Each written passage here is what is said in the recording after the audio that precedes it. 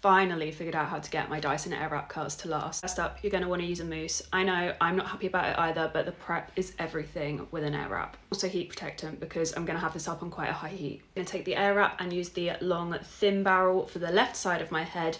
I use the left setting, and then for the right side of my head I use the arrow on the right. As you can see, I did my left side earlier, and this is what we are aiming for. I'm now going to do my right side. I start at the back, take really small pieces, and I'm going to use the Airwrap upside down, wind it round, put it on a high heat, blast it for about 5 to 10 seconds, take it down onto the medium heat, blast for about 5 seconds, and then another 5 seconds on the cool setting.